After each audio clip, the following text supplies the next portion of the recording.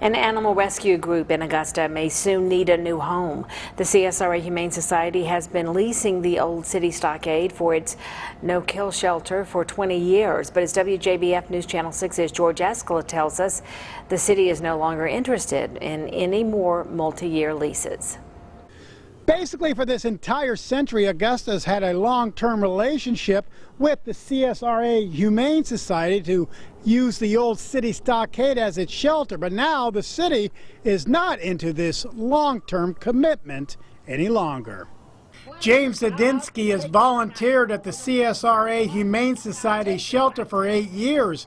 He would like to see more volunteers here, and he would like to see the shelter remain here. Wish the place would stay open because of the alternative is not good for the dogs and cats here. About 60 dogs and 90 cats are calling the shelter home right now. In the past, the Humane Society has operated under multi-year lease agreements with the city.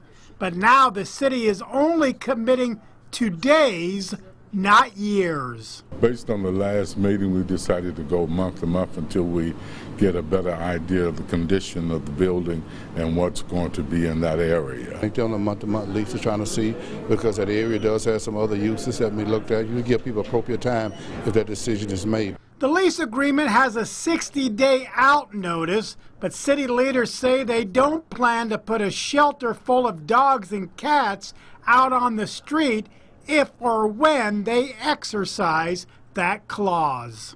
They will have enough time, notice that we need to help them find a new location and help them move. If an economic deal ever comes to that facility, we will support them to try to find another location. We're not kicking this Humane Society out. We love and support what they do, and they'll continue to have a lease there.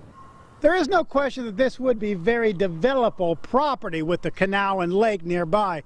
However, city officials say they have no developer on the line right now looking at the site.